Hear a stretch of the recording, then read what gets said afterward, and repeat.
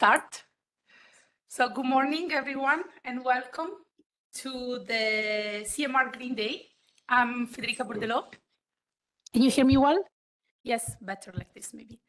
So I'm Federica Bordelò, Director of Policy and Impact at CEMR. And I'm really pleased to see you all here in presence, but also online connected for this event. We have around 60 participants today for this event, and this, I think, really great to see you all, but also this shows also the importance of this topic for all our membership. Let me start with a bit of housekeeping rules, especially for those online. So please mute yourself if you do not speak. Keep your camera on whenever available. The meeting will be recorded. I hope you are all fine with this. Raise hands or write in the chat if you have any questions. Questions from the audience will be addressed in 2 moments during the debate. So please keep your questions for those 2 moments and I will give you the floor. So now let's start. So CEMR Green Day is a key moment for us, for our membership, to discuss on key horizontal issues to foster sustainability in local and regional territories. We do it, we organize it every year, once a year. This year, before dedicate some time for the more technical and internal discussions with our members, we decided to kick off the day with a political open debate on the future of the green transition. The European Green Deal has initiated a surge of regulations spanning from climate, energy, mobility, biodiversity, circular economy, and CEMR and its members actively position themselves as key players in many of the environmental, energy, and climate policies vis-à-vis the EU institutions, providing key evidences. And recently, for instance, we published the NECP study and final report, which clearly demonstrate the critical role of local and regional governments in energy and climate policies. So this is a copy that you can also grab outside. So this report, as I said, clearly demonstrated the critical role of the local and regional governments in energy and climate policy implementation, specifically on the competencies of local and regional governments and the public finance. So because local and regional governments are pivotal in executing this ambitious shift towards sustainability, and with only 2 months left to the EU elections, CEMR really aims to discuss and present recommendations regarding the future of the green transition, and as well as its associated challenges and opportunities within the territories. To support the debate today, we have the pleasure to have with us Mr. Tadashi Matsumoto, who is head of the National Urban Policy and Climate Resilience Unit at OECD, who will present to us the latest report on a territorial approach to climate action and resilience. So please, Mr. Matsumoto, the floor is yours. If you want to come here, I give you.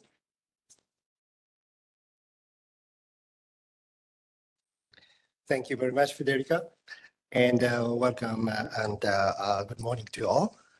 Thank you very much for your invitation to this important event, Green Day. And I'm pleased to present this new OECD report on a territorial approach to climate action and resilience, which we launched at the COP28 in Dubai last December. If I say one word on this report, it's addressing the urgent needs of linking national climate commitment to local action. So this is what the report is about. It makes a clear business case. So actually the report is for both national and local government, but we have an emphasis on the action of national government, so that we will be in the report making a clear business case for national government to integrate a place-based approach to their climate strategies if they want to deliver on their national commitment. We need a local government. So that's a key message in the report. I'll come to the slide very soon. Just to make these 3 points before going into the report. So the first of all, the subnational governments are key players. In the OECD, we use this number quite a lot. The local government, subnational government accounts on average for 69% of the climate significant expenditure.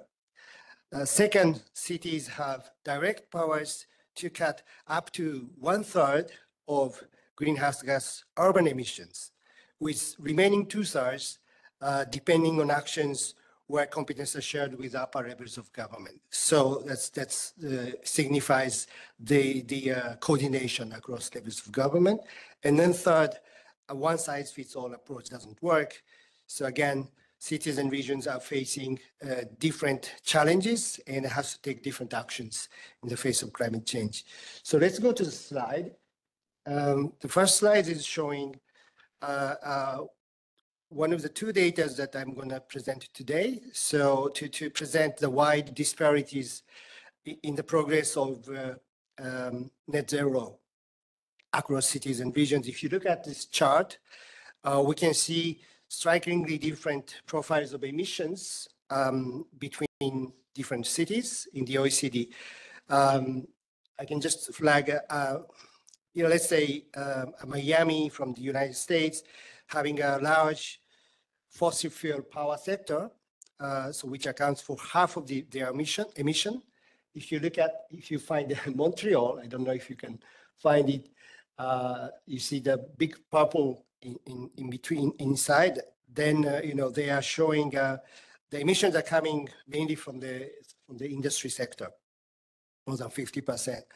Our data also shows that 40% of OECD metropolitan areas with more than 500,000 populations are kind of consistent. If you see the red line in the graph, which is the consistent with IEA scenario of reaching net zero in 2050. So 40% of these OECD metro areas are somehow aligning with that, meaning 60% is not there. And then also if you look at regions, then regions are much more in a challenging condition because cities have more population and then more density. So per capita emissions are lower compared with regions. The next slide is showing another example of territorial disparities, this time in terms of climate impact. And in this case, we are showing urban heat island.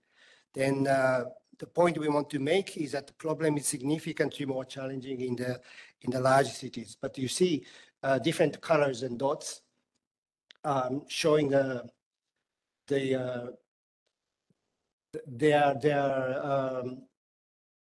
risks or their actually increase in temperature in a city center. So in some places you see on average 3 degrees warmer in city center compared with their surroundings in cities.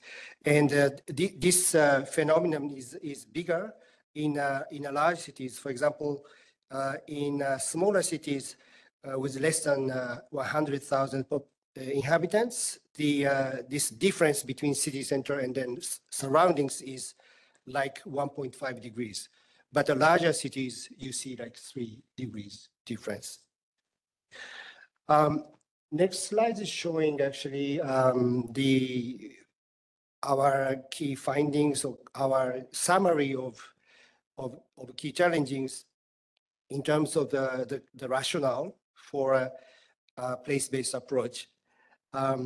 We summarize it in 4. The first one is that national governments have been taking a rather sectoral approach still when dealing with climate policy, focusing on key sectors, well, let's say energy or transport. But this is often space blind or spatially blind and sector focused only policy. This is a missed opportunity because adapting a territorial approach can help to reconcile different objectives in specific to the location, better address trade-offs and then create synergies. Second item we want to highlight is a data gap.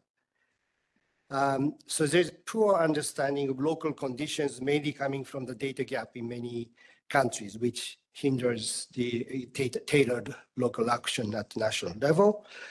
Third, a lot of attention is being put for local government who have made ambitious commitments already. But in reality is that the majority have not making that levels of commitment because of lack of awareness or knowledge or political buy-in at a local level. So actually, if not all the subnational governments are making this green transition journey, national objective will not be achieved. The last point is linked to the third point. It's related to the local capacity. So many local governments struggle to translate their declared ambitions because many cities already committed or declared their carbon neutrality goals and so on, but translate it into concrete climate action and measures. And here, this gap comes from limited resources or inadequate guidance, or sometimes perceived rigidity of policy frameworks. So coming to the next slide, we come to the TACAR report structure. We call it TACAR, Territorial Approach to Climate Action and Resilience. So we have this threefold structure. The first part is an indicator. Second and third part, you see policy checklist and leading practices. So I just walk you through very quickly to the key elements of the report. So next slide is showing the indicators. So the framework, you see 45 indicators here. This builds on the existing framework of OECD work, especially the indicators that are developed at the national level. We have IPAC. It's an OECD-wide initiative which has a dashboard for climate performance, and we try to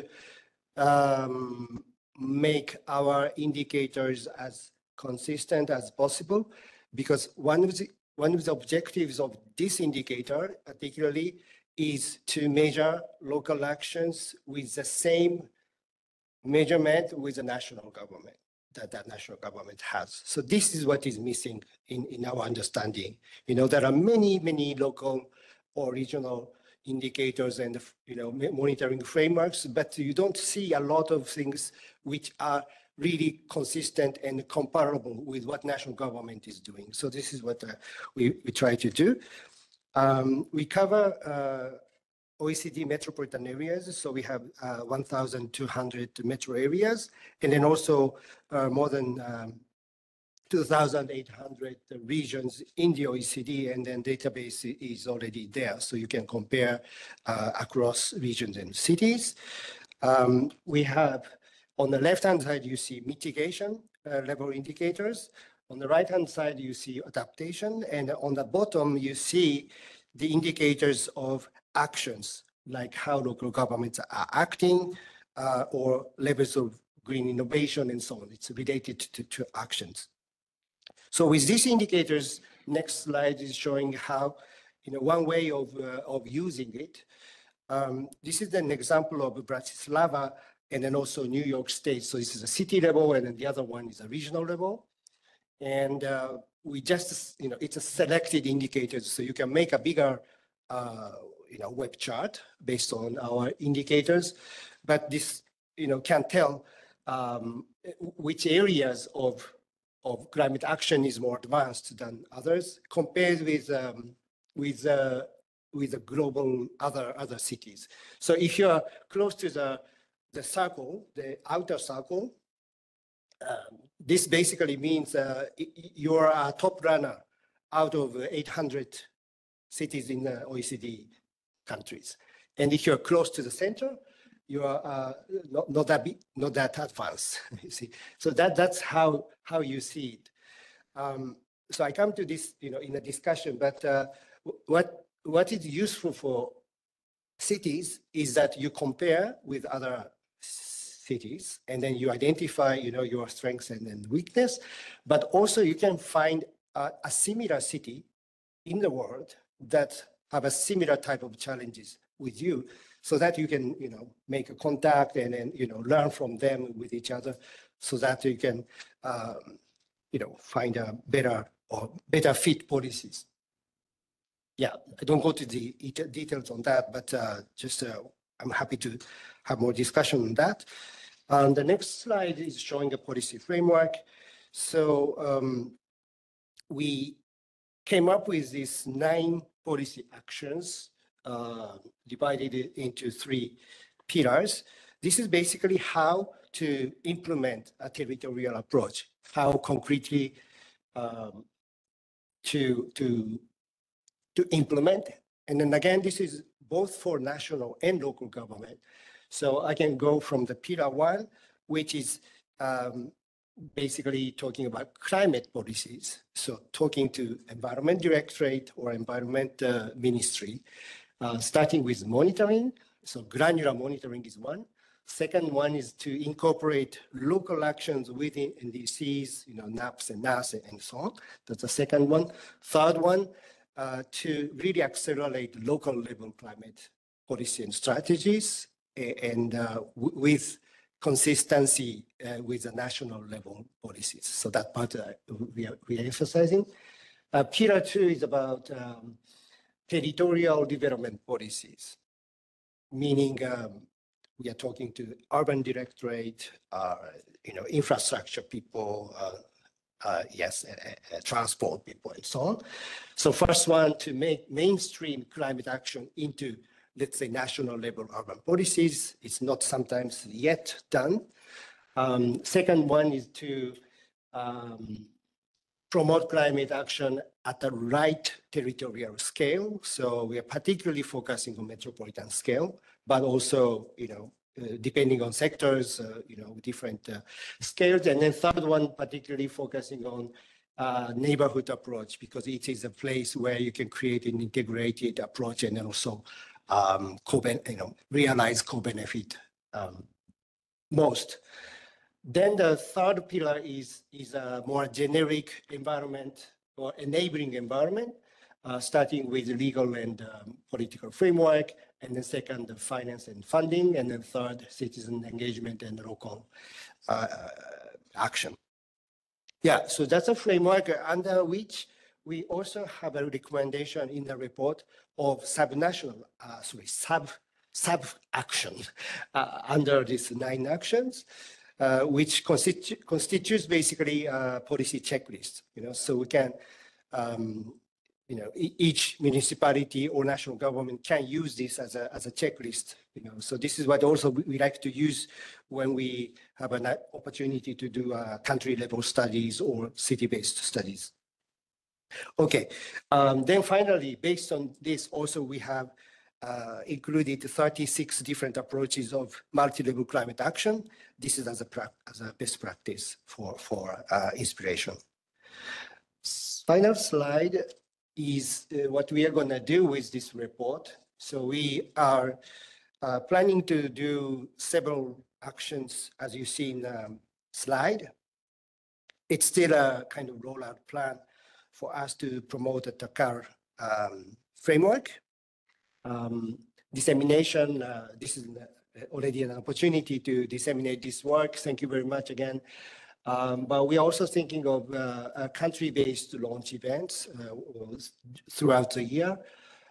Second one is about advancing the TACAR indicators. So I showed you, we already have 45, but actually there are several points where we like to improve a bit, in this indicator framework. Particularly, we are trying to measure the distance. As I said, if you see this web map, in the center, it's like not yet. So if you have a scale, 800 metropolitan areas, this is the most advanced, and then this is the least advanced. But we like to make a more precise understanding of what is this global goal or what is the national goals, and how to, so that we are really making sure that this people are trying to reach this goal. Yeah. So, but we like to articulate a little bit of these indicators. Then we have 3 other goals. One is a case study that we like to continue to do to apply the framework to give a more concrete support to national and local government. And then looking at a few policy areas, I like to highlight nature positive cities. This is one of the emerging areas. So we like to apply this territorial approach framework to advance nature positive urban development, and then a few others. And then also we, as an OECD, try to lead and contribute to the global climate agenda throughout the year and beyond again. So that's all for me. Thank you very much. And then next slide is just showing, and I summarized some discussion points that is already, in the notes, but I just summarized to guide your discussion. And I'm really hoping that we can make some interesting discussions based on that. Again, thank you. Thank you.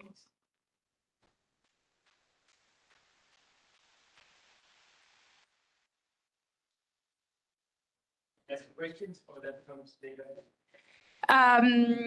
If you have a burning question, you can ask. I had also, but I leave you the floor.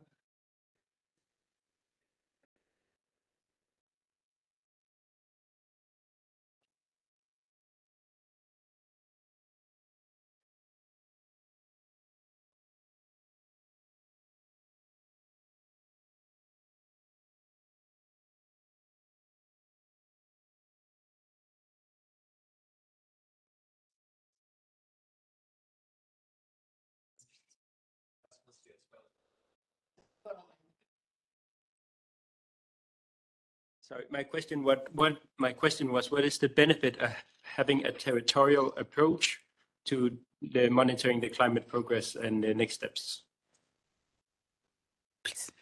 Yeah, thank you. It's a big question, but if I try to answer simply, maybe 2 points. One is it really creates a political dialogue between levels of government. So, for example, if national government only have a sectoral framework, basically you are not talking about the different challenges between across localities, right? So if you aggregate, let's say, energy sector numbers, you are working with electric companies and so on, you don't really see, let's say, existing, let's say heat supply structure. Some places are very much advanced in district heating. Some of them are not yet, and then relying on other sectors, other heat pumping, other technologies. But the national government just say, hey, we like to do energy, but you don't really address difference. So local governments can really bring this, difference or territorial interest or challenges to the national government. We have a specific conditions which should be somehow reflected in the national planning. So, this territorial approach concept can create, more opportunities for this dialogue. Second one is perhaps more theoretical, but to create a more efficient investment. So with a limited resource. So again, energy is one example. You have energy investment plan, which touches upon, let's say, local infrastructure, but you want to do at the same time, other investment, let's say green, or let's say transport or housing or building.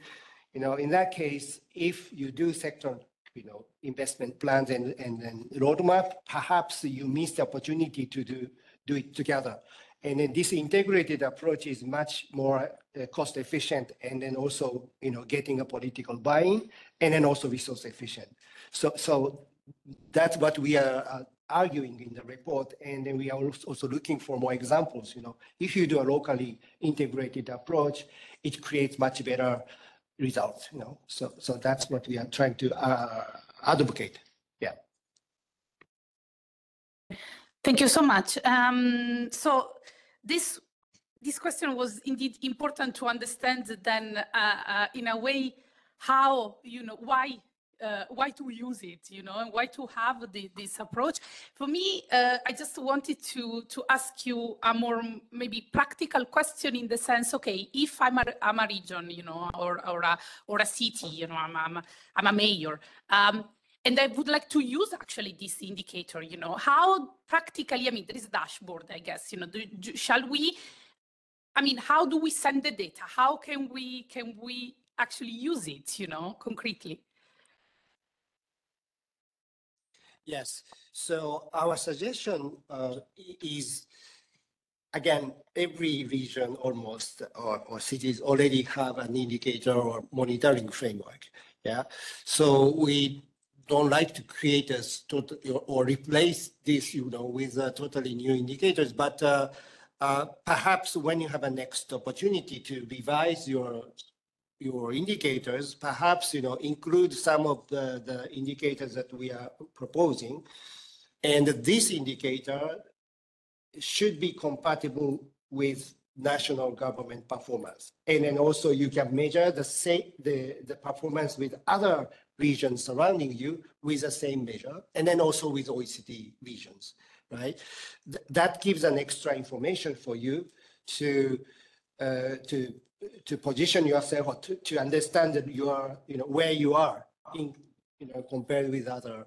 So that's one thing, so to improve a bit of monitoring. The second thing actually, for city and local regions can do is apply this territorial approach concept. I'm only talking for now, the national and local relations, right? But actually, regions are, within your region, you have a, different local context, right? And within your city also, there are territorial aspects. Of course, city centers and suburbs are different. So why don't you, start using this territorial approach within your locality, so that you can create, let's say, 8 different types of sub-regions in your region, and then apply territorial indicators. Some of them should be applicable for, these sub-regions, and then tailor your regional climate policy into this, the locality. So that's also another concept of territorial approach, which is more practical for regions and cities. Thank you. So it's really also a methodology, if you like, that you are promoting in a way. So to start thinking in a different way, and start adopting a certain actions, towards this goal. Thank you so much. So now it's a pleasure for me to introduce the other panelists, the other speakers that we have today with us. Patrick Prinsen, first alderman, city of Mechelen in Belgium. Michael Kernet, mayor of Kimperley, first vice president of Brittany Regional Council, who is online. Lucian Parvulescu, from the Secretariat General of the European Commission, the European Green Deal Unit. Thank you for joining us. And Pedro Diaz, Policy Director at Solar Heat Europe. Great. So let's start. I will start with our speaker online. So Michael Kernet. So you heard I mean this presentation and the importance of this new methodology, new approach, and indeed the importance also of monitoring and measuring, you know, the performances at subnational as well level. Now, I would like to come to you to look more into this urban-rural divide and understanding, because you are, you know, coming from a region in France, you have, you know, this broad overview, you know, of the situation really at territorial level. What, in your view, is missing in the Green Deal from a regional perspective to really counter this growing urban-rural divide? And apart from maybe the more funding, financial aspects, what are, in your views, the other challenges that you would like to point out and to really bring forward today? Good morning, everyone. Thank you for inviting me to this one table. I apologize for not being with you today. This afternoon, I'm accompanying Loïc Chenet-Girard, President of the Brittany region, to the launch of the COP in Brittany, the regional implementation of the French Green Planning Initiative. Mr. Matsumoto, thank you for your presentation. This ecological planning approach is an illustration of the different stages we need to work on. The European Union is the appropriate level for a common position on climate, ecological transition, and energy. With 27 member states, 450 million inhabitants, and a single market, we have influence of the international scene. Member states continue to play an important role in implementing strategies, providing funding and transposing European objectives. But it is the cities and regions that can make a real difference on the ground. The Green Deal launched by President von der Leyen and Frans Timmermans, even if it still needs to be implemented and extended, has provided the European Union with a framework for achieving our climate objectives and taking account of the consequences of climate change. We now need to implement these measures on the ground. In this sense, I agree with the idea of the Green Deal going local, put forward by my colleagues at the Committee of the Region. Nevertheless, this transition has a social and economic cost. The report by Jean Pisani-Ferry and Selma Mahfouz on the economic impact of climate action puts the cost of the transition for France alone at 66 billion euros per up to 2030, half of which will have to be covered by the public sector. However, I'm not making any spectacular announcement when I say that the budgetary context is not in favor of spending. The European Union will have to support the regions by ensuring transition and social cohesion. Give the role of investment awaiting public and private players, the current budgets are not enough. We need to rethink the European Union's own resources, just as we are rethinking the powers of local authorities. This is the meaning of cohesion policy, to which I'm very attached, for digital, ecological, and social transition, all three together. I insist on this last point of social transition. I fear that without massive support from the cohesion policy, we will end up with urban centers at the forefront of decarbonization, and at the same time, less developed rural areas that host the infrastructures needed for the transitions without benefiting from them. The just transition promoted by the European Commission must be a reality for our regions. There is a wide range of funding available, but it's sometimes difficult for local authorities that not have expertises in European fund to access it. Horizon Europe missions, LIFE, etc.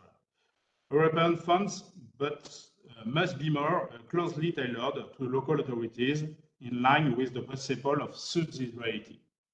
As a mayor, Vice President of a region and Secretary General of the French Association of the Council of European Municipalities and Regions, I would advocate that local authorities should remain involved in the implementation of European program in order to implement the Green Deal on the ground. Each member state must retain its own organization, but the experience of the French regions as managing authorities shows the value of getting closer to the ground.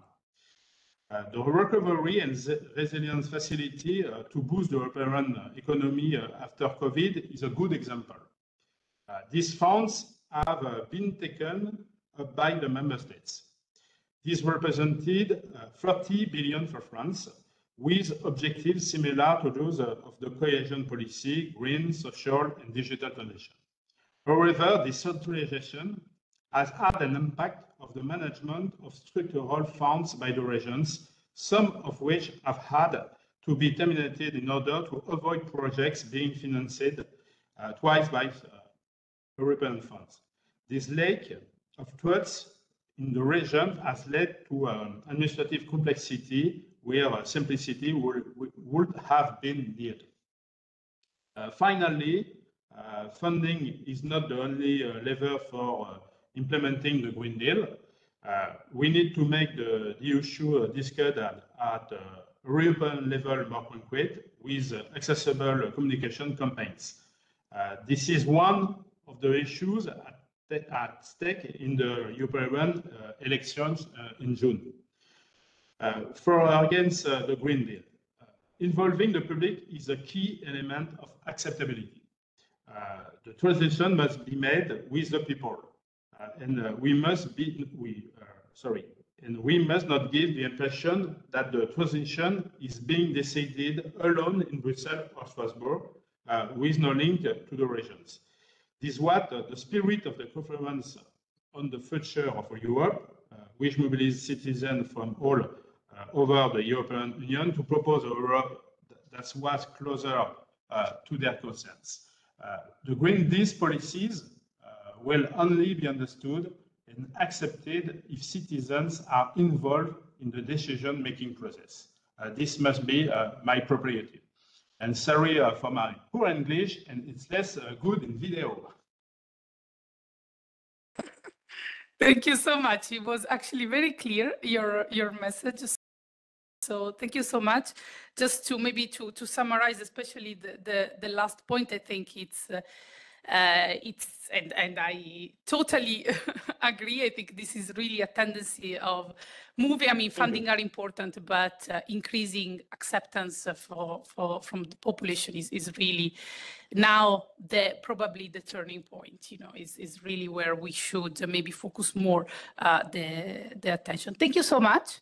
For your perspective and your messages. Now we from France to Belgium.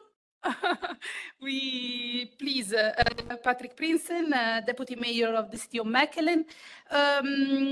Could you give us a concrete example of a project that you have implemented in your city on addressing climate resilience, and also understanding a bit, maybe from your perspective, you know, why a one-size-fits-all approach, it's actually not helping, you know, now at this stage, you know, our common goal and really enhancing this transition towards a more sustainable future in our cities and regions. Please. Thank you that I may be here. I'm not giving one example because that doesn't fit it all. Indeed. I give 3 examples, concrete examples.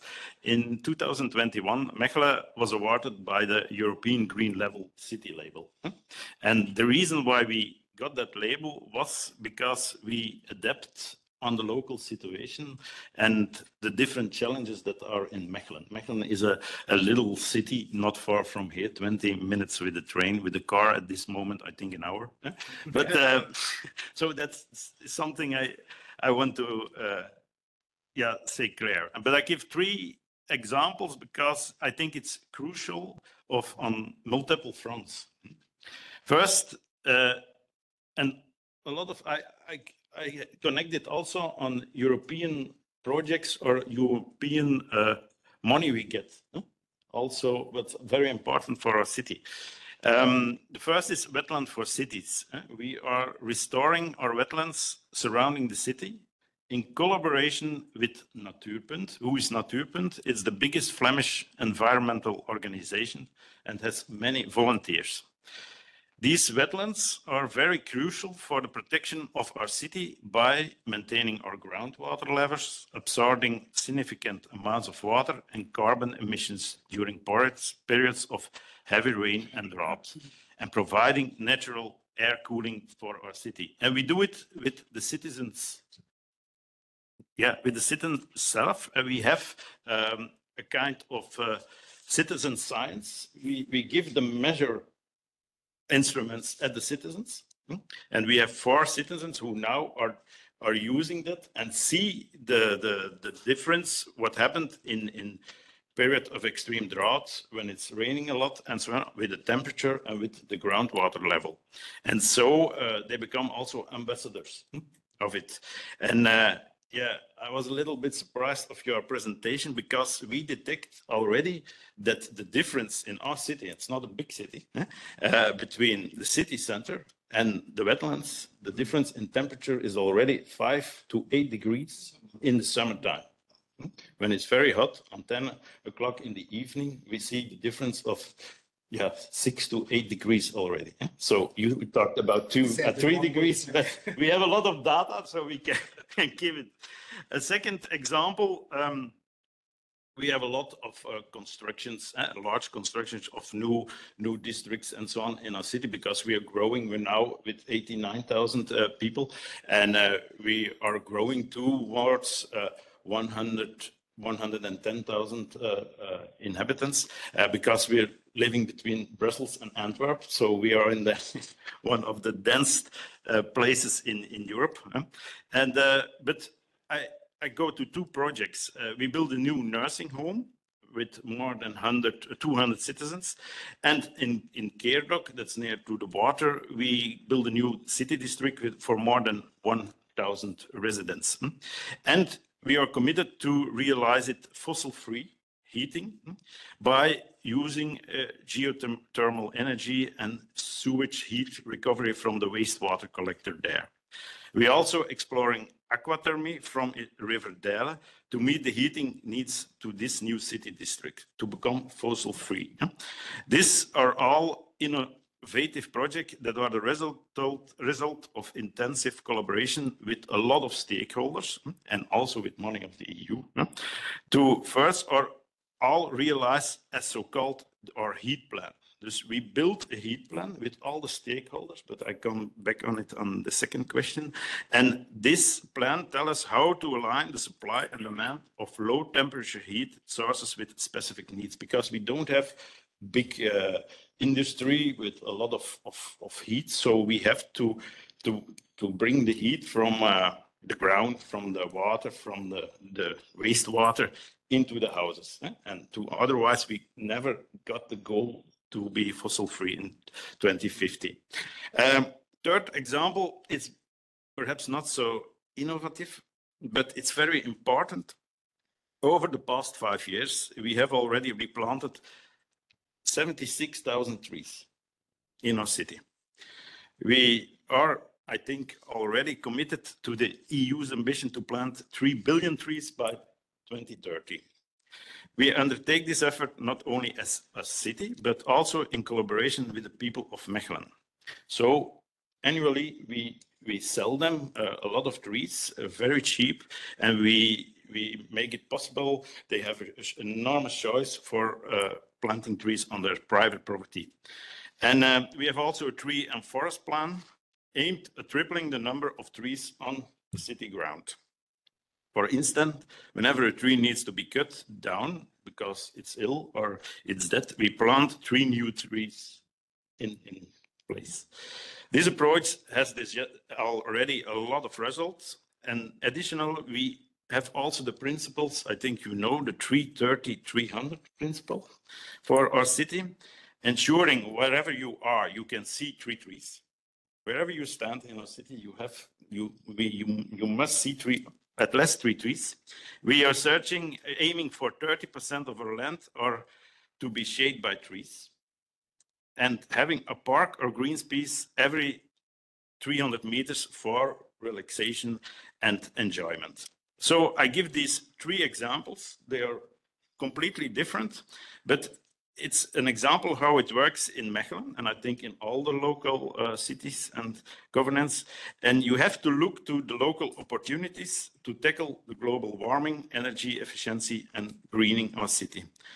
To see these opportunities, you see it depends not only of ourselves as government or as councillor. You have to do this in collaboration with as many local stakeholders and partners as possible. The citizens, the environmental organizations, the entrepreneurs, the experts, and so on. Thank you so much. Very active city. We learn. Very good examples also of citizen engagement. I think this was actually one of a concrete already reply, to the recommendation that we just gave. And I guess now everyone wants to come to visit Mechelen to see if we can see these 3 trees, from. It's a very beautiful city, and it's not far away from here. I invite you everyone there, but it's a lot of changing. Didn't talk about mobility, but we have changed our mobility plan, and the results are very impressive. We have a modal shift at this moment from more than 30% from cars to bike and food. So it's all those kind of things are happening now in Mechelen. It's not enough already to get to the goals, but it's going better and better. Good. People are encouraged to come now and then in 5 years, so to see the difference as well. Okay, great. Thank you so much. Now, I would like to give the floor to Pedro Diaz, and listening a bit from you, from your perspective, also representing industry in providing solar heat solutions. So what are your experiences in a way in collaborating with municipalities and regions in finding clean heating solutions? What, in your perspective, are the opportunities and the challenges that are there? I mean, in the territories, and how can we maybe together, overcome them? But also understanding a bit from your perspective, from the private sector, what is missing in the European Green Deal? What would you like if you're here? I mean, it's your opportunity as well to address a message to the Commission and to all the other members. Please. Very good. So good morning, everyone, and thanks, Federica, for the question and for the invitation. It's a pleasure to be here. I really enjoyed the discussion so far. One positive thing of it is that I think many of the points are complementary or even concurring and complementary with ours. But it also gave me a bigger message is what to bring on the table, because we see similar questions to what was already presented. One, and we're talking about the OECD report, and thank you very much, Mr. Matsumoto. I think it's a very interesting work. And one of the challenges, and if you are putting as one of the steps the additional data sets and improving the data, and if I can give a recommendation, is the part on heating and cooling. And for instance, you talk about, in the report, you look into electricity generation, but it's important to look also to heat generation.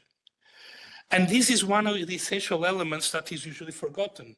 And if I can tell you something that you remember 1 month from today is that heat is half. Heat is half of the energy consumption in Europe. And this is commonly forgotten. When we look into buildings, 80% of the consumption in our houses is for heating. Space heating, domestic hot water, 80%. But then when we talk about this transition, we usually talk about electricity. And the question is why? And there is a very simple explanation. And it's something that we need to work together. So when we look into this political dimension, heating is a local issue. It has to be addressed with citizens, it has to be addressed with local authorities. When we go to energy policy, this is usually dealt at EU level and national level.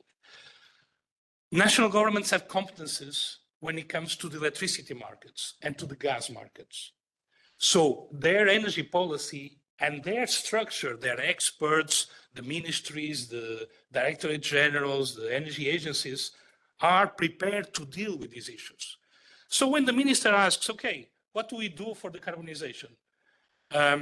They think electricity and gas and say, okay, now we need to get away from gas. What do we do? Electricity. And they forgot heat. And then what do we do with heat? Wait, we don't know, this is a local issue, but we have electricity here that we know a lot. Let's electrify. It's very simple. It's not their fault, it's how the structure was built. And then when they go to local level say, but we don't have competences on energy. This is your competence at the national level. You say, yeah, but we don't understand heat. And we have this divide. And you identify this we're talking about the OECD report, which is also very interesting.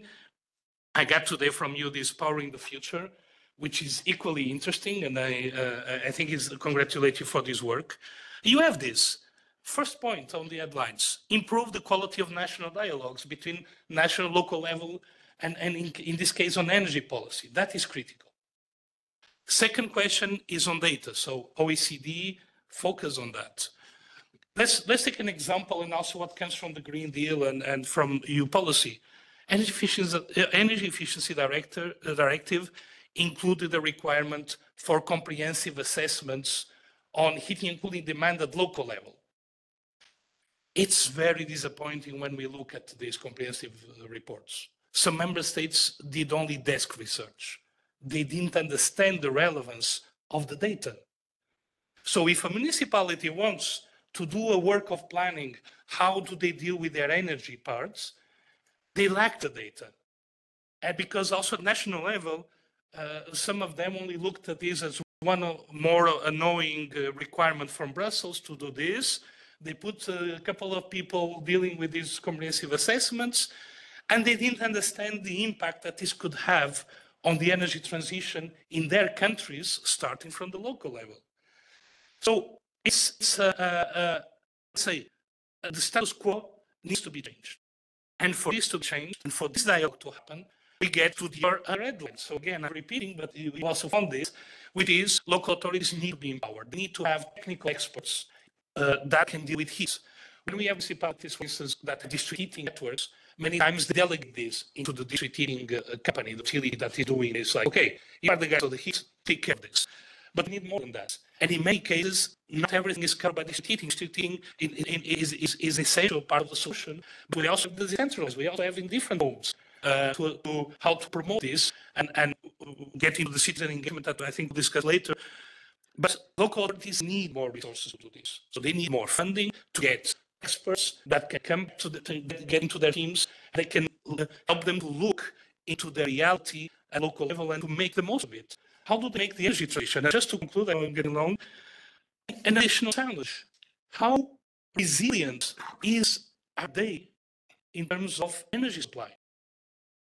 Let's talk seriously, because we're talking about energy transition, decarbonizing, but part of the energy transition is about also decentralizing energy supply. And therefore, the question of knowing how much renewable heat is also generated. This is another question. When we talk about renewables, we know that we have a lot of renewable electricity. Yeah, but we don't have all. It's like 30-something% of all electricity is renewable. So it's not even half. Some countries are close to that. But in quantitative terms, sorry, we have more renewable heat, most bioenergy, but we have more renewable heat than renewable electricity. We also ignore this fact usually. We think, we have more renewable. In terms of, let's terawatt hours, we have more terawatt hours of renewable heat generated than electricity, without all the focus that we've been doing, because it's everywhere. It's in every city, it's in every place that we need to generate the heat locally. Even when I district heating, it's local. It's for that municipality.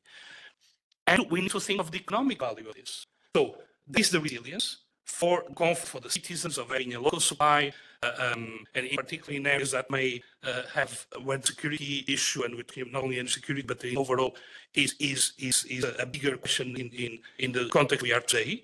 But to the economic value, can we generate value from there? Can we create value for our municipality from energy generation? We have examples like this in Germany, in rural areas, where they use, for instance, bioenergy for the district heating because they will use from the farmers around.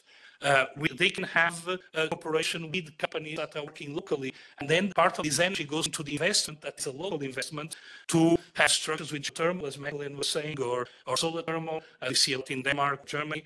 So how can we combine energy transition local level, making heat a bigger issue, being tackled by municipalities with financing, with expertise internally, and how can also this contribute to the local economy? These are essential challenges, and to make it possible, local authorities need to be more active. They also need to be supported to become more active on this. Thank you. Thank you so much. Thank you for stressing the importance of looking at heating as one of the important aspects for this transition to actually work, but also, to recognize the importance role of local and regional government in all this approach and the challenges that they are facing, and then looking back also at the indicators, the importance of data, to really look into this, to collect them and then use them, properly in that sense. So thank you so much for this perspective. Now we come to our last panelist, so the European Commission, because we on purpose left you at the end. Don't take it personally. It's because we want to actually have the opportunity to showcase a bit of, to send a bit of message, to showcase a number of examples, at territorial level, and then hear from you.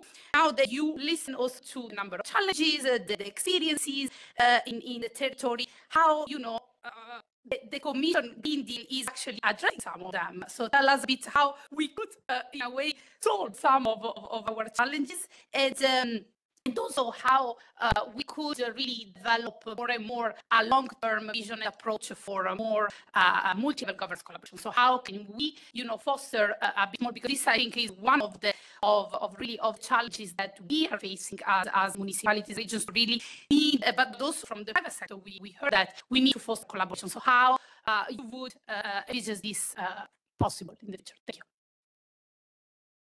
Thank you, Federica. It's a pleasure to be here. It's been a really good and insightful discussion so far. So it's really, I don't think I have to make a case of climate action, because all of you are really convinced, beyond doubt.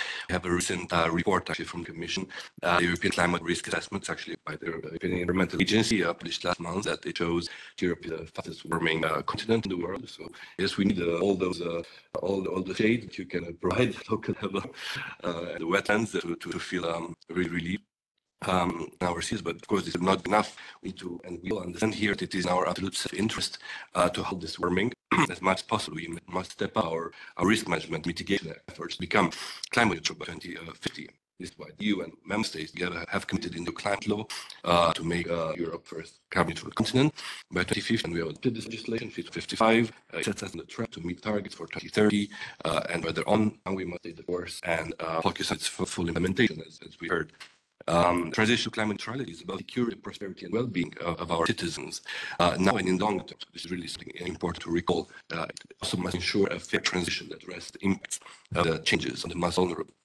Climate transition is also it goes hand in hand with a competitive economy, with quality jobs and the fast-growing zero activities. So we must not forget that this is something that we do also for our economy. And then, as has been established here, we all agree with regional local authorities a key role in making this net zero transition a reality on the ground and implement sustainable development goals. in the larger sense. I mentioned this because I'm actually responsible for the SDGs, so I will talk a little bit about SDGs because implementing this is realized on a system of multiple governance. We are really convinced about it. Of course, climate action is part of that. We presented at the United Nations last summer at the high-level political forum on sustainable development, first ever EU voluntary review SDG implementation, which looked at the climate action, but also all the other global goals, and exemplify their successful practice at the national level, local level too. If I remember well, maybe the city making was also mentioned, but this report in itself was really seen and perceived by everybody globally as really unique and celebrated as a very good example of reporting to the UN. And it was also very participative when we went on the stage there. It was not only the commission and such, but we also tried to bring together all the institutions of the EU to make the point that we really take this seriously as a systematic, we have systematic multi-level approach to this. And so the EU supports this organization in various ways. Very briefly, since data was mentioned in the context of the OECD report.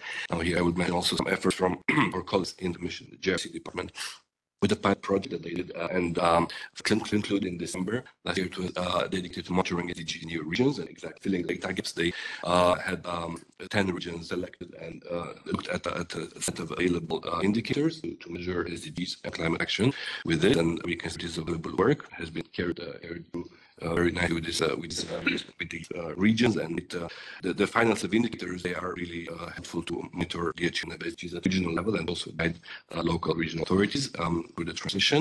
Another expression of the multi-level approach that the Commission takes is our support for the Global Coalition for High Ambition Multi-Level Partnerships. It was also something that happened at COP28. And so we share the objective of promoting collaborate climate action, coordinating between governance levels to help achieve emissions reduction, build resilience, mitigate severe climate impacts. Commission is very much aware of the role of local and regional authorities, if their role in supporting decarbonization and climate resilience efforts.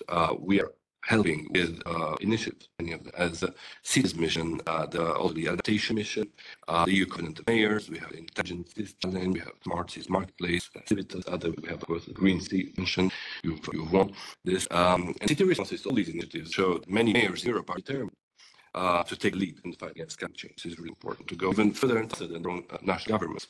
The potential impacts of cities is really enormous of their action. For instance, cities participating in the city missions, which represent 12% of Europe's population, they are on the way to reduce greenhouse gas emissions by nearly 200 million tons of carbon equivalent, which is the equivalent of total annual emissions of Netherlands and Croatia combined.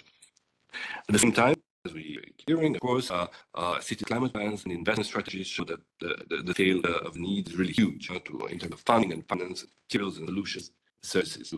So this need also constitutes a significant demand driver and therefore also a major opportunity for Europe's green industrial transformation. These urban initiatives will be leveraged to accelerate green and digital industrial transition for both large and small companies in Europe and to secure their competitiveness in an increasingly competitive, of course, geopolitical context. The Commission is working with member states, regions, and municipalities to ensure that green and digital transition and sustainability at large are high on the list of priorities when funding and investment decisions are being made under the long-term budget.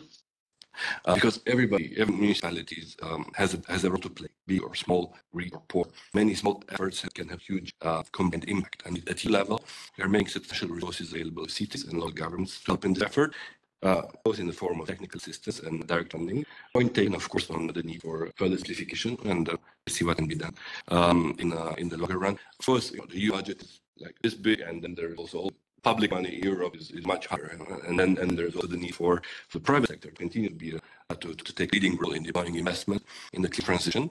From our side, we're also setting up very much the exchanges, and so trying to reach as far as possible again to learn about the opportunities and challenges at main level. We've had a series of clean transition dialogues actually with the industry representatives, social partners. One of these dialogues was focused on cities. It took place on the 15th of March, and today actually the Commission publishes a communication taking stock of this series of dialogues. And I think it would be interesting for you to refer to this. It's probably a matter of hours until we publish. And since one of the topics of today's discussion is resilience, I would also like to draw your attention on another communication we've adopted on 12th of March, so very recently, on risk management.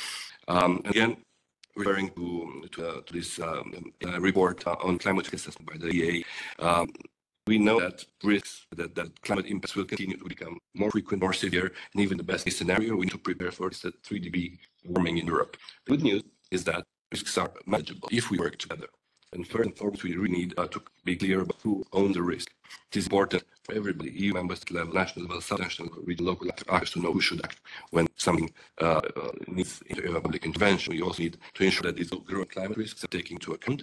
And to get there, we need to accurately assess the risks that citizens are facing. The Commission will improve the range of tools that member states can use to build climate resilience at all levels and in all sectors. And of course, we must also see the economic side. It is really good economic practice. It has good return. €1 invested in prevention can save up to €14 in repairs, studies show. And therefore, we need to make sure that the risks are no longer underpriced in economic policy decisions. It also applies to private investment, public budget, and policy designs. Therefore, we really need to factor all these in our decisions to the benefit of our long-term sustainability of our economies. Thank you for your attention and ready to take your questions. Thank you. Thank you so much for mentioning a number of really very important and effective initiatives at sea level. The covenant, we know, and we are very much involved in it, but city missions as well, and many, many others. Also, thanks for taking into consideration, all our, let's say, asks and points, and those including, the importance of stressing more and enhancing more multi-level governance collaboration. And also to remind us on the importance of dialogues and also moving, towards this with concrete steps. I think the green transition dialogue is indeed an important step in the sense. Now, I'm aware of the time that is passing so fast. So I would like to give the floor, first of all, to our participant here in the room and online for some questions, to then move maybe to a final round of questions to wrap up before giving floor to Maria Colleton for her concluding remarks. Please, questions from the floor. Yes, please. Yeah, hello, good morning. My name is Ulrich Fieker from the Association of German Cities, a member of CEMR.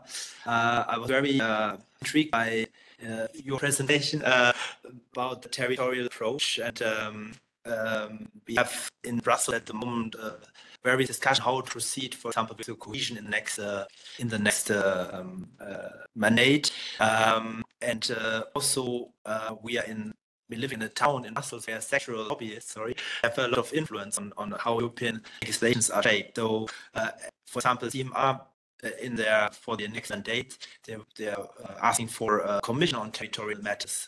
From my association, asked one on urban matters. However, we find maybe someone who could address on EU legislations this point on what impact will it have on territorial, whatever you do on sectoral legislation. Do you think that would be helpful, having such a go-to guy for regions and cities in the Commission, but also having someone in the Commission looking at the impact closer on what it means for the territorial approach?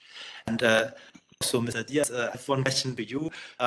We have, if you screen through the EP election campaigns, for example, from Ms. van der Leyen, it all points a bit towards we going to industrial and still market perspective, so closer to the industry, to businesses. And I think Business Europe yesterday launched something like Reboot Europe.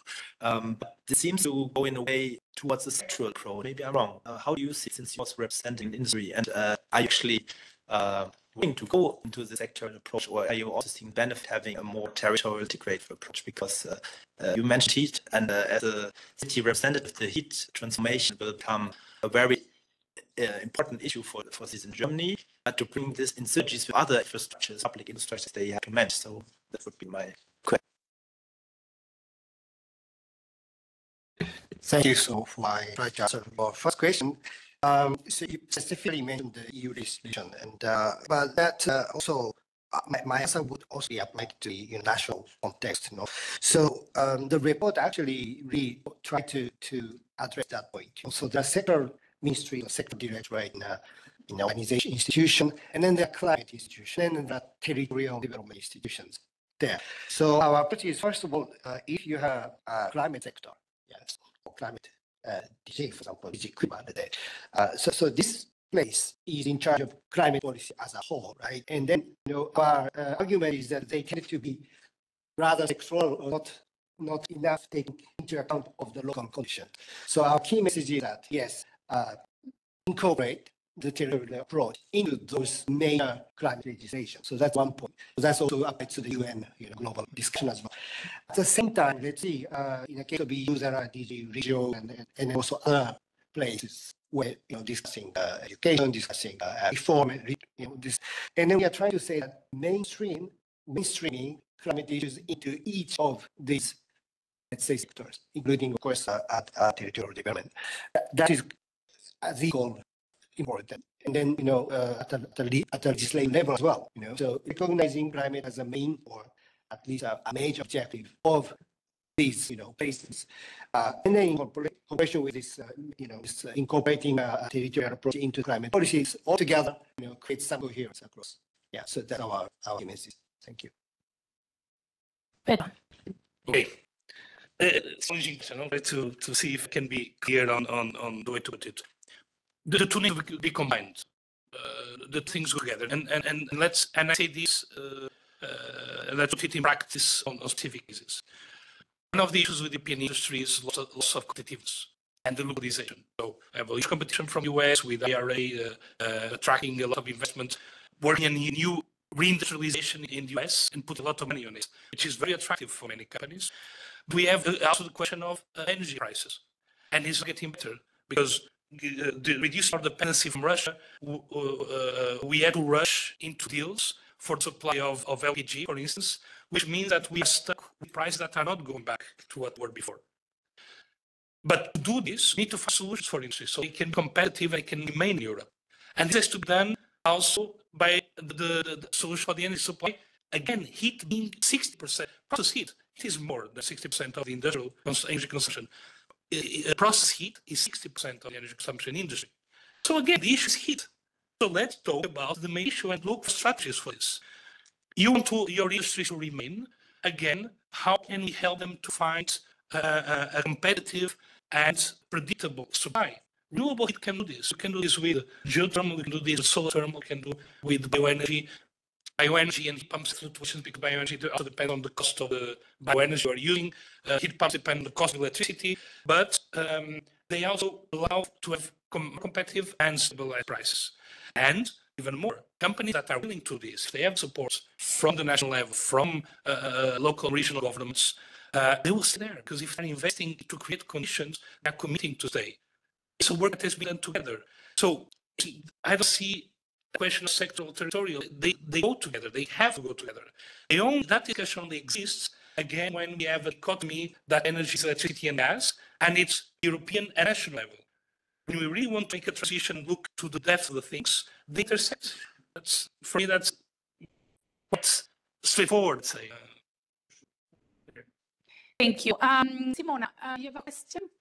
Actually, I don't have questions. I have three parts to my intervention here. One is a compliment, the other one is a critique, and then the third one is some additions to what the colleague from the private sector said. I represent Austrian cities here in Brussels, and my name is Simona. The compliment is, when the Commission unleashed the Green Deal tsunami, we were quite flabbergasted by sheer amount and detailed proposals.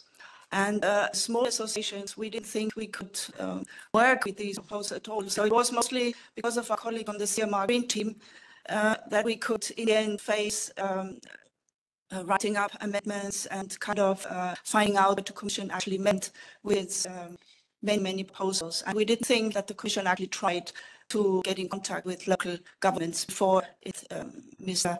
Timmermans, who has left the Commission now, actually unleashes his proposals. So thank you very much to our colleagues from the CEMR team. Second, a critique. We didn't really need the Commission to tell the local government how to adapt to climate change. The citizens push city governments, city politicians to act. They are usually much more informed than we probably can ever be. So it was a little, without discussing with us, just to put all those legal proposals on us, initiatives was quite strong. When it comes to specific areas, as the colleague from the private sector said, I just want to point out that data collection and storage in Austria is done 95% by the local level, so it's us. And of course, data storage, collection, and keeping them up to date is very expensive. It needs personnel, it needs a lot of finances, etc., etc. But here as well, the Commission said you have to offer your data for free. You can charge when you want to sell them. You cannot do anything. So data has to be available for everybody, even for huge big companies that don't even pay any taxes in Europe, for example, which to us was incomprehensible. To give data to Austrian citizens who pay with their money to have good environmental data is no problem, and also to Austrian companies. And that was always an agreement between the private sector and the public sector. And then concerning critique, I forgot, I wanted to mention to Commission that some of its proposals are absolutely incompatible. It's one department from Commission designs or proposes something, and it seems sometimes to us, even in the legal language, it's not compatible. It says something different than other departments of the Commission proposes. What they say in, for example, public procurement doesn't always add up what the environmental DG suggests. It's this difference in language, some in the legal text that doesn't really add up many times. And concerning district heating, as the colleague from the private sector again said, it's Austrian cities are quite known for their district heatings, how to use heat. So it's all very well, but in the end, we miss from the Commission talking to us first before they unleash all that. And when it comes to implementation, it seems that not only national civil servants are kind of, don't really know how to help the local level to implement all those different legal proposals. Energy efficiency is very difficult. People just don't know how to interpret what the Commission actually meant by it. Thank you very much. Thanks. Someone who wants to respond? I don't know if she wants to reply, but I will take a bit of intermediate role here. And then I'll ask Lucia for a coffee for this. Simon, let me give you a quick example. And believe me, Austria is, I personally like very much, but it's also one of our main countries, also thermal. So people might not know, but the country with more solar thermal per capita in Europe is Cyprus. The second is Austria. And one of the largest manufacturers in the world of solar thermal is in Austria. They have the relevant to us. And Austria is a country that has a strong role in terms of renewals. But for instance, you will surely know this, Austria did not have a plan for heating and cooling. It has been worked, and it has been worked because for National Energy and Climate Plan. Because in the directions the Commission gave, it was essential to cover heating and cooling in National Energy and Climate Plan, because the Commission also identified that at the policy discussion at national level, there was this gap, because this was a local issue. They had more. They had a comprehensive assessment, as I mentioned before, on the Energy Efficiency Directive, again, to push the national governments to get closer to the needs of the local governments. They have the requirement of the consultation with local level. With some countries put the tick, but they didn't do comprehensive work on this. So I think it's not that the Commission does everything well. The Commission is a complex machine with many parts of this machine. So it's not that everything is well. But I think they are in a tough position there because it's also subsidiarity. But so we, as a colleague from Mechelen said, the microclimate is not only between a city center and the city and the wetlands. It's also in the member states, between the national government and the city governments. Usually the cities are much more advanced and the national government are much more reserved and conservative. So we miss that Commission does really act on that and say, look, Austria, you have to design this plan. Go and talk to your I know the Commission says, well, our advisory is only the member state, but I feel I have to give the floor to the Commission in all this. Please, would you like to? To everybody, that Commission is, but it is in charge of trying to shape and to represent European interests. It is one of the other commissioners that unleashes things on the rest of European citizens. It is a college that makes decisions, makes proposals, and proposals are normally well researched, well thought through, well designed, and in cooperation with stakeholders. Our state-of-the-art decision making is really something that everybody's in agreement with that. When the Commission proposes something, you have all these possibilities to listen to stakeholders, take all opinions into account, something that many member states, many countries around the world don't really do. So I think we cannot be fault for that. And ultimately, let's remember what happens with legislation. It's a proposal. We consider that proposal represents and helps European interest, and we have legislators. Legislators are really the ones taking the decision. Everything that you mentioned was approved by all the member states and by the European Parliament, and we think that it is a very useful plan to move forward with all these proposals. So people are in agreement. All the institutions represented European interests here, including those that represent local authorities, are keen to move on. And what we see is that people really want more ambitious climate action. And from our perspective, the role of the Secretary General in the Commission is to ensure the fact that these body of proposals are coherent with one another. So indeed, I think that we were trying to do our job in making all proposals as easy as possible. But again, you know very well that there is all this ecosystem that I mentioned. So I think that we are on the good track. We are also listening more and more with all the dialogues that we're setting, with the very active social dialogue that we're supporting. So yeah, to close, I would like to just invite you to read the communication that comes out today on the clean transition dialogue. Maybe this will also provide answers to your questions. Thank you. Okay, thank you. Yes.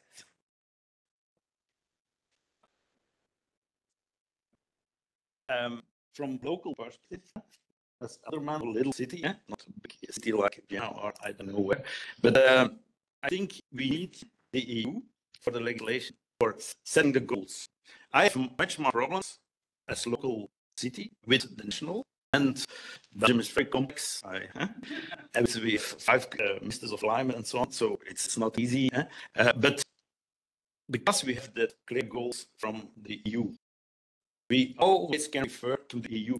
If yesterday there was you have also the legislation, and you have the court, the European Court, who took a very important decision yesterday.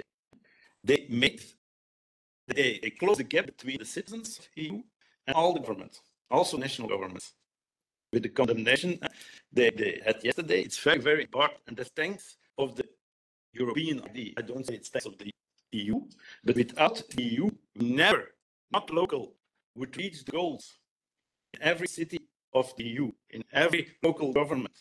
It's very, very important. It's not perfect, no, because I have also a lot of critics. But what's the alternative at this moment with so much regions, with so much lands in it, in a global world? You need the EU and that kind of legislation to have a clear goal, to have a clear action plan. And I'm completely with you. You have to focus on the heat. It's more important than other, but not only on the heat, also on the consumption, creating production, circular economy. It's 50% of all our energy consumption. It's also heat, but it's also electricity. We nearly talked about it, but it's so important to reach that goal for climate neutral, fossil free in Europe and the world also. And I'm glad we have the EU with all that clear proposals. I think we all agree on the importance of the European Union. Then it's more into when we come to practice and to see how then. But it's easy to have critique. We don't have the time to have all the time to have critics of the EU. We now have to act. It's a bit like the youngster from climate and also the elders from climate. They say act now. Don't stop the discussion. What is the best? We don't have the time to discuss about that. That's my local idea about it. Thanks for your perspective. Now, we are running extremely late, but we still have questions also from the online. Would I like to give the opportunity to the people connected online to pose a question? Do we have? Can you please tell me who is? Andreas. Okay. Yes. Thank you very much. Keep it short. Thank you. I'll try. I'm with the Swedish Association of Local Authorities and Regions. Thanks for a very illustrative discussion. One point about what I think needs to be done. We have showed a lot what can be done locally and the need for a territorial approach along with a sectorial approach. And I think one important thing, seeing that there are many cities wanting to become climate neutral 2030 and so, is also to demonstrate what local authorities cannot do. That also needs to be done in this approach, seeing that they do not have the legal framework, they do not sort of command the intercity transport system, the industrial system, and the need for restructuring, because they're really left with the emissions of transport, of industry. Yes, energy system you can do locally, but you cannot do the intercity transport, you cannot do the industry, you cannot do the carbon use and storage. So I think one point with this framework that you're showing is also to show the limits, so the cities don't feel left alone with trying to fix things they cannot fix. So and thirdly, also, so you have to show on at the same time you show the territorial approach, you have to show the limits of it and what with the governments, and also as has briefly mentioned, this is the personal responsibility of citizens. It's really consumption. I mean, that's the big thing that you can so easily cut emissions, but it has to do with lifestyles and those difficult questions. But you have to show who is responsible for what. So that's what I would like to be sort of clarified. Thank you. Thank you so much. Also, thanks for not posing a question, but having a comment and recommendations from your side. Thanks, Andreas. So I would like now to conclude the session, giving the floor to Marianne Overton, Councillor in Lincolnshire County Council in UK and CEMR spokesperson for climate. Before giving the floor to Marianne Overton, I would like to take the opportunity to thank you all the panelists, but also all the participants to this session. It was really inspiring, I think, and definitely important to have the discussion and it's going to continue, of course. Marianne, the floor is yours for your concluding remarks. Thank you. Thank you very much indeed for an excellent discussion and presentations, which I found really helpful. Firstly, I just want to introduce myself. I'm Marianne Overton. I'm also Vice Chairman of the Local Government Association for England, and we also cover Wales. So we're very keen to be supported and engaged. So thank you very much. Certainly the legislation that comes from Europe, we are trained to make sure that England does at least as well, if not better. And certainly that is a very hard battle for us too. I was pleased to see the figures for London appeared quite low on the OECD, but for me, they're nothing like good enough. I think you probably feel similarly. And I was a bit, well, it's realistic, I understand, but from the European, the EU spokesperson, who is Lucian, to say that the temperature rises we are expecting to be at least 3%, which I thought I had hoped we were still working towards 1.5 degrees rise, and to just accept a 3 degrees rise is a shame, it's disappointing, but I understand that they may be realistic. So just to pick up some of the issues, firstly to say clearly one size does not fit all, and it's fantastic to hear the EU Commission has supported such a vast range of successful local government initiatives, and that starts to really demonstrate the link that we are looking for between the international and national ambition being actually delivered locally, largely by our local municipalities and regions.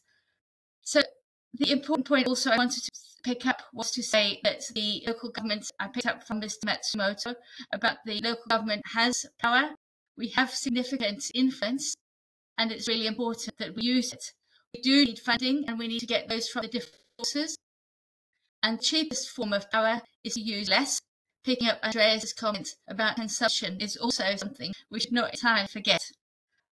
I really appreciated Pedro Diaz's point about the heat being so vital. Clearly that is direct energy, it has had to be transferred into another kind and therefore is more efficient. And I think that's a really strong point, and also picked up by Simone, which I'm really pleased to. I think we need to do a lot more on that. And thank you for the 3 excellent examples from Patrick Prinsen about the city, Michelin City, which is nearby. That was really inspiring, much appreciated, and I think those are really useful for us. Definitely all want to come visit. The point from Michael was very much about Michael Perez, about taking the people with us. Absolutely, I think we're all very much aware that we cannot succeed if we cannot take the public with us. It is clearly a team effort. Then I would just wanted to pick up some of the recommendations from the legislative mandate. There are 4 main recommendations that CEMR has put together. Firstly, I think we need to accelerate the implementation, and for that we do need flexible guidance tools, and we need to gather feedback so that we can make revisions and improvements continually. The resource allocation, we need to continue to advocate for significant resources. The calculations in my council are huge, and the amount of money that we'd really need if we really want to make sure that every house was retrofitted, for example. But we need to find ways of doing things that cost less, as well as getting further income in. And it's the funding of the projects is absolutely essential, and they do inspire other people to bring in funding as well. And I liked the point that was made about the different bodies being brought together, so many different organisations that we need to engage and bring them in towards our joint combined success.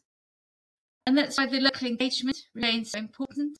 And it's absolutely vital that our local governments, who are closest to people and therefore most able to engage, encourage, inspire, listen, and to actually bring those changes on a much wider arena.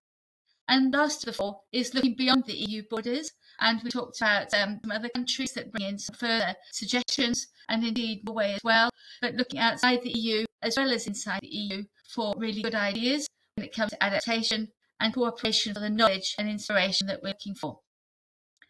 A call to action. I think what we've seen today is a very clear call to action.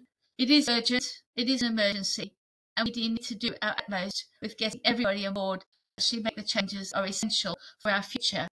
The reference to yesterday's legislative decision, I think, really important. I have to agree. It's where the Swedish women took the government to court because of their own human rights, in that they would be impacted by climate change. And if that continues across many countries, that's going to be a really important step that we're going to need to, we're going to need to really step up our game. It also brings with the EU elections coming up. I'm really pleased about the governance, the human rights, and the subsidiarity and sustainability. Those are going to be really key issues, I'm sure, coming up in the elections. And I'm really glad that we'll be able to speak up locally about just how much we can do and how much is needed. It also brings a move towards a digital transition to make sure that we've got local, rural and urban areas brought together so that we can make sure that we are all working together on the wider scale. And lastly, just to consider some next steps, if I might, invite you to continue to be engaged with the CEMR. I'm really pleased that we are working currently in a study on the implementation of the Green Deal and the future of green transition to be published in autumn. And this report examines the perception of the climate, how people see it, and the environment policies, both at local and regional levels, and it will highlight challenges and concrete examples of multi-level governance, bringing the improvements that we need. And we'll draw on some political recommendations that we'll hand over to the new MEPs and the College of Commissioners in the first weeks of that mandate. So I anticipate launching that study to the public in November, and we'll look forward to your participation in its development as well as its launching. So thank you very much indeed to our organisers today and all of the staff who've done such a great job putting things together. Huge thank you, and thank you for your leadership, and thank you for your work that you continue to do in your communities. I look forward to improving and ever greater success. Thank you. Thank you so much. Thanks, Maria Norton. Thank you, and thank you all again. And now coffee time. You have 10 minutes. Thank you. Thank you.